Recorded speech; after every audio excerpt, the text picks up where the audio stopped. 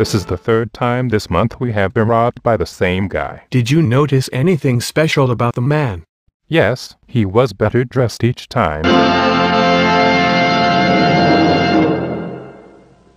A Florida Highway Patrol trooper swooped in to help a bald eagle that flew into a Jeep on Florida's turnpike on Tuesday morning.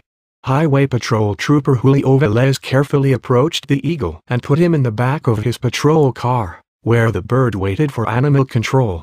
The eagle had no broken bones and is expected to recover.